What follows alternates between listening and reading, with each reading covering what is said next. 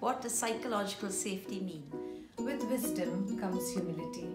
Humility is a simple recognition that you don't have all the answers, and certainly you don't have a crystal ball.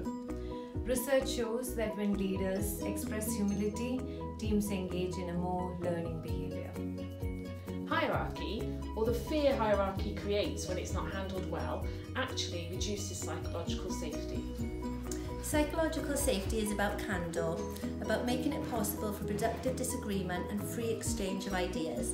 It goes without saying that these are vital to learning and innovation. It blends trust and hold back even when they believe what they have to say could be important.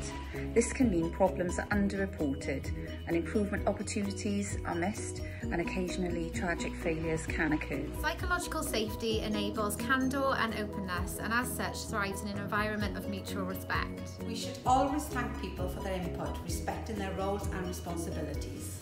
Clinicians who are willing to say, I don't know, they play a surprisingly powerful role in engaging the hearts and minds of other staff members.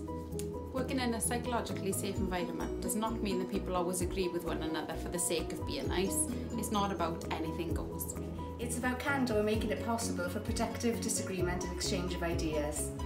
Interestingly, people in well-performing teams talk openly about errors, often trying to find ways to catch and prevent them.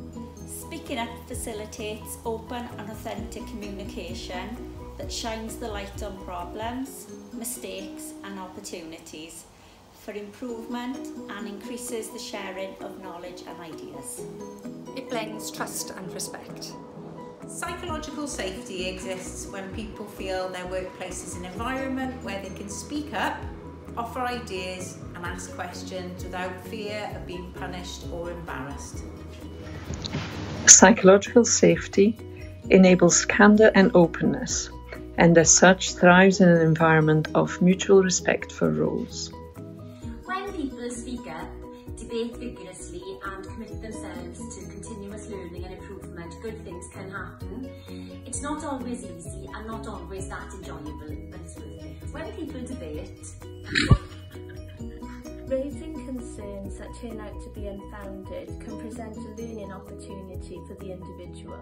For those listening, they can gain useful information about what others understand and don't understand about the situation. And we are all in it together.